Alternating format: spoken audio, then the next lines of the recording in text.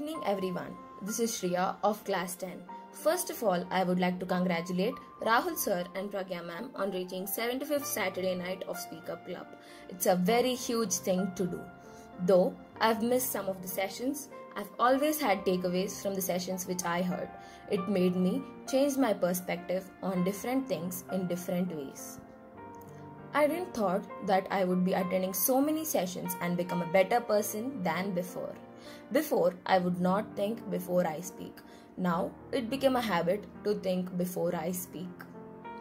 I was so curious to know about the different perspectives from different people of different age groups.